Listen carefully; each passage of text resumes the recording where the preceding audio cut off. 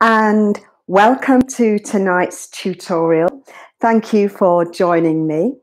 It is a very hot night here in London, so I'm going to get a little bit hot.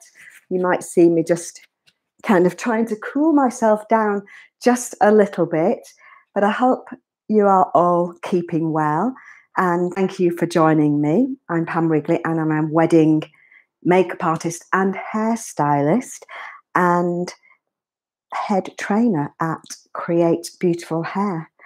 And tonight I'm going to show you how to create a really beautiful updo that I created on one of my brides recently. And she had quite short hair, so I thought I would show you how to do this style because it's super pretty and gorgeous. So why not? So we already have some texture in the hair, and as you can see, I've put a little bit of curl in here just at the sides.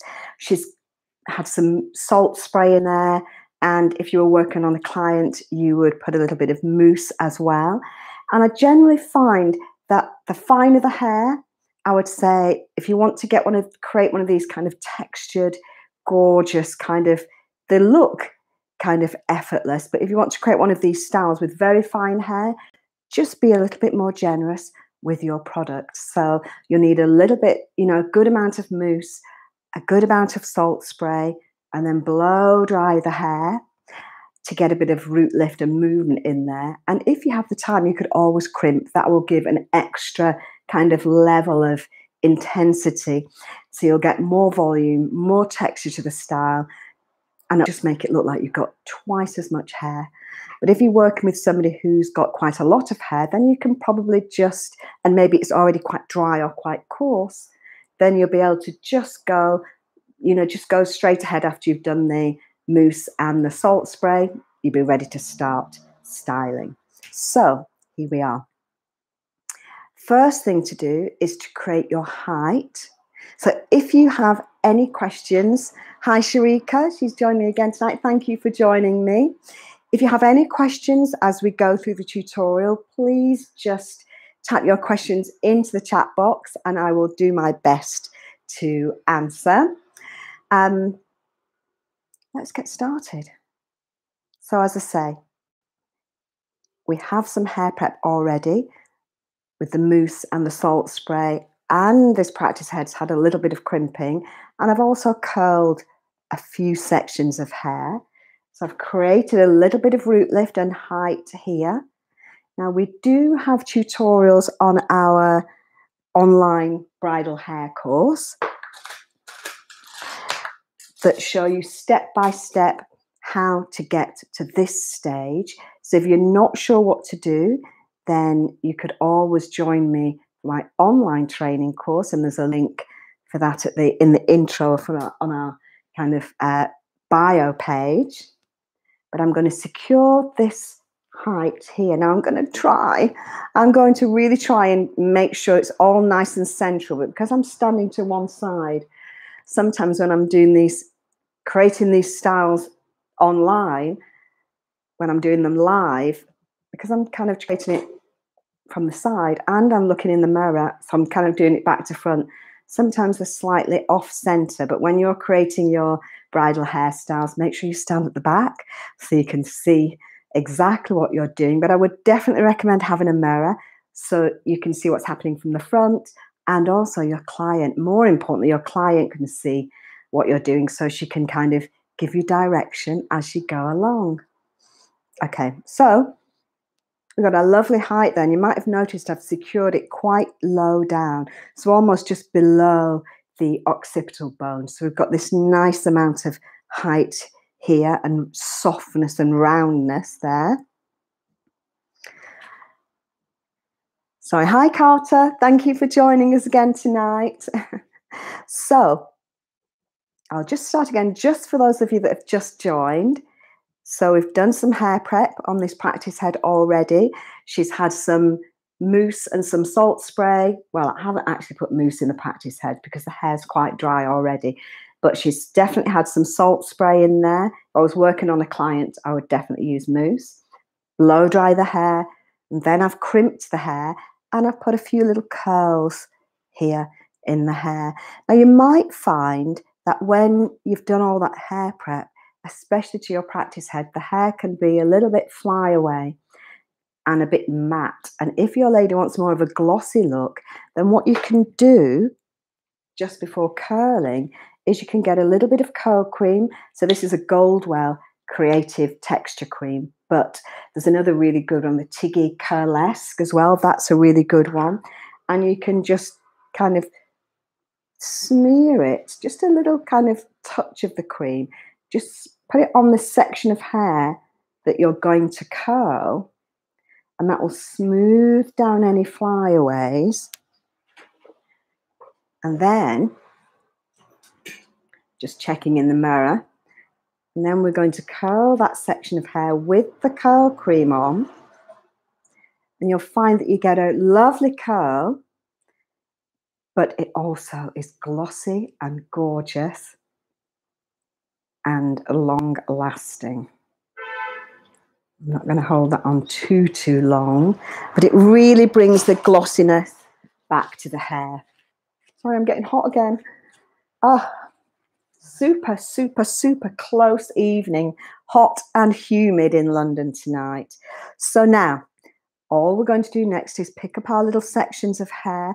Now, you don't actually have to curl the hair to create this style, but it kind of helps you if you do, especially when you're first learning how to create hairstyles, because the curl kind of tells you where the hair wants to go.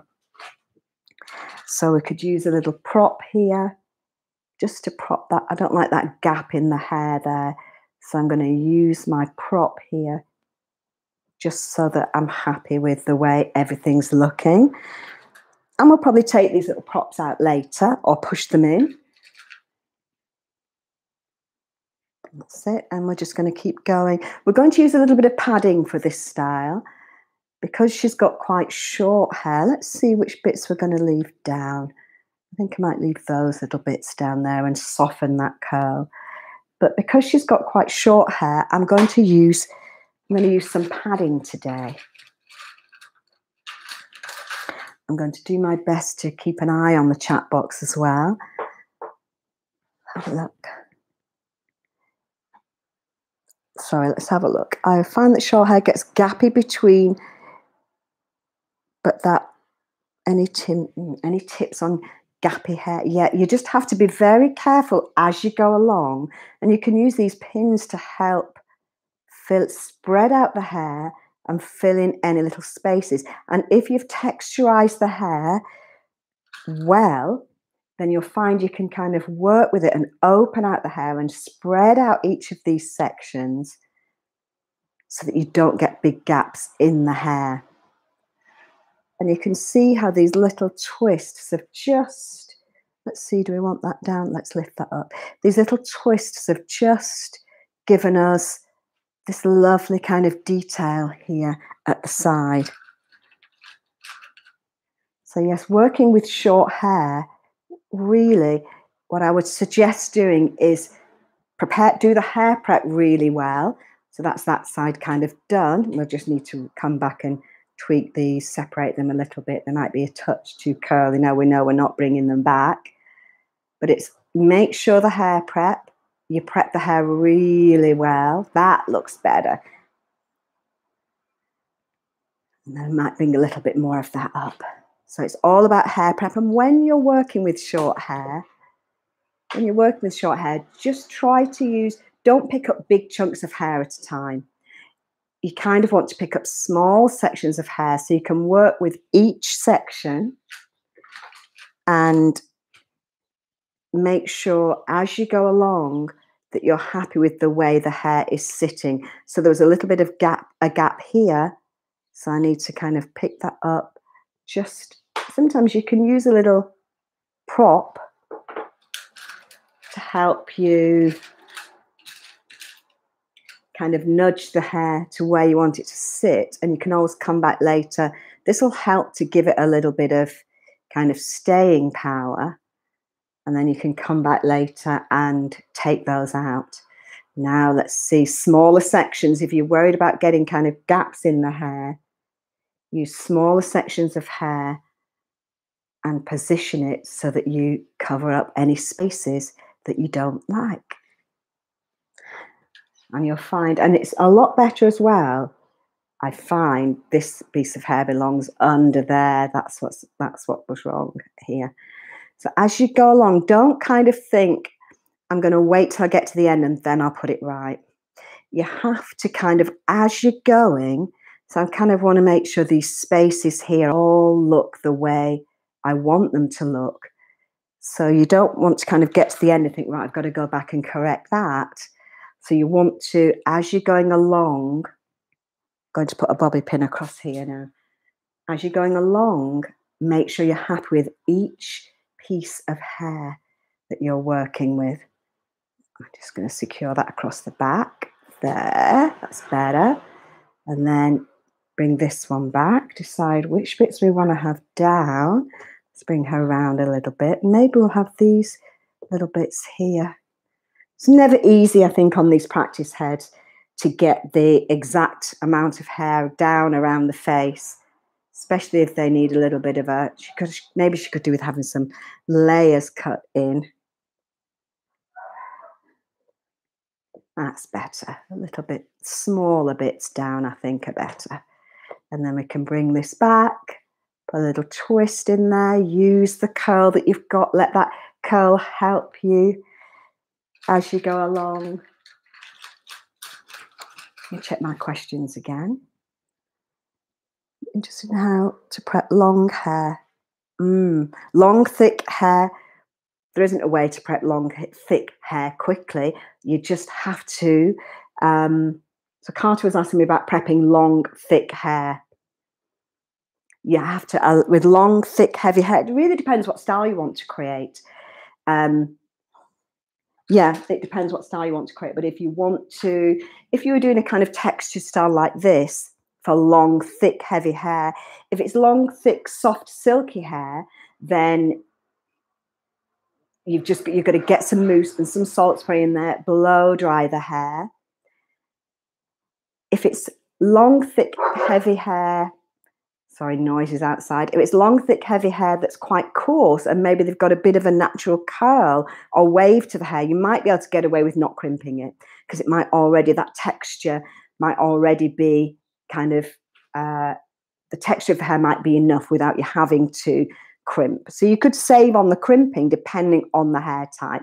But really for long, thick, heavy hair, it's best to allow the time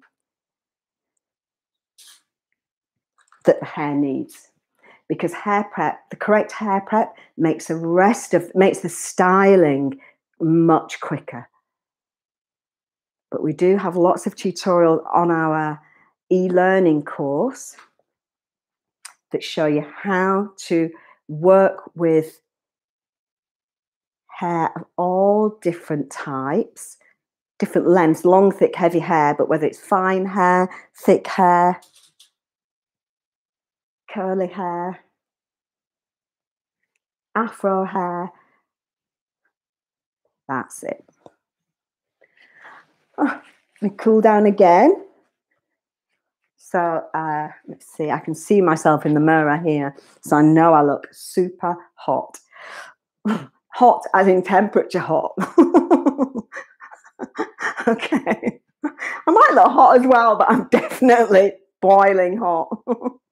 Okay, so now the bride that I did the other day, a week ago, I think it was, she wanted quite a wide roll. So you could we have done styles before where I put a ponytail here and rolled up the hair, and then you get a little narrow kind of roll. But this lady wanted it to be a little bit wider, so it came around to the sides. So what I did, use that little bit of cream, especially underneath the hair, because this is the bit of the hair that's going to be visible. We're going to use a little bit of padding for tonight's style. And I'm going to roll, that might be a little bit too much. Just let me cut that up. We don't need a lot of padding because this lady doesn't have a lot of hair. So this was originally a donut that I've just cut up, and I've got a little piece of padding, little piece of the netting from the donut. Don't need a lot for this style because she's got short hair, and the roll doesn't need to be too big. And I'm just going to wrap that around that padding and roll the padding up to the top there, and then secure. Trying to do it back to front. That's it. I think it's going to work. And then we've got all this lovely kind of piece of padding here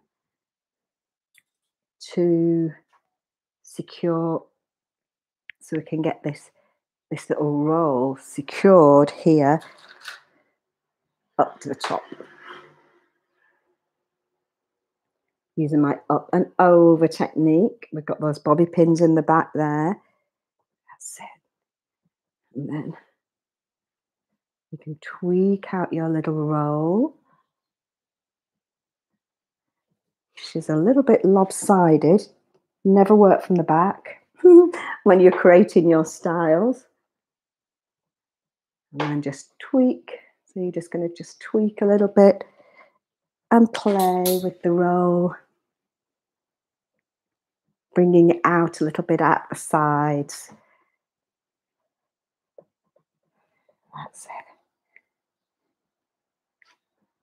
And making sure you're happy with the shape of it. And of course, covering up this any little bit of padding that's visible. I'm going to pin that up to there. I'm just using my tail comb here just to help me nudge and shape the bun. Hi, Caroline. Thank you for joining me tonight. Now, in this last week here in the UK, we've had our kind of lockdown, not lockdown, but our kind of social distancing regulations have all kind of been extended. So I don't know about you, but I've had lots of my brides who were hoping to have big weddings in early July, all changing their dates today. So I had previous dates, like the 17th of July. I must have had 30 inquiries for that day, and I've been booked up for ages. And now my lady's moved that date to August. And it's a Monday in August, so I am free because every other Saturday I'm practically booked up. So I don't know about you, you might be kind of moving everybody around in your diary, but it's certainly super busy for me at the moment. And you know what? It's lovely doing bridal hair because, well, it's a lovely environment to work in because everybody's happy. And providing you get your timing right, the job is stress-free. I think we're almost there.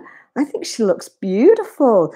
We do have a few things to do, however, just yet. We've got these little pins here, and there's a little space just there that I think I would like to cover. Let's have a look. That's better. But because we've got this texture in the hair, you can kind of move it around a little bit. You don't really want to get to the end here and have lots of big gaps to cover up. Because ideally what you want to do is, as you go along, make sure you're happy with the position of the hair. Now, if you're moving any of these and it looks like the hair's moving, then you can always just push them in. You don't have to take them out.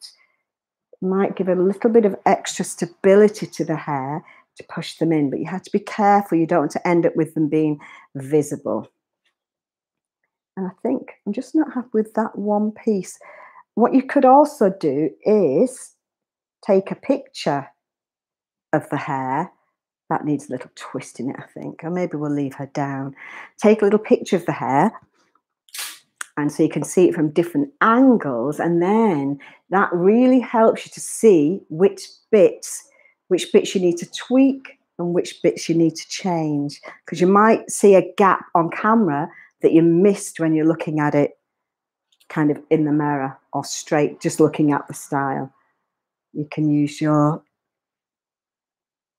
little gap there. That's it. Use a little bit of spray wax if you've got any crazy flyaways that need taming. And there we have our lovely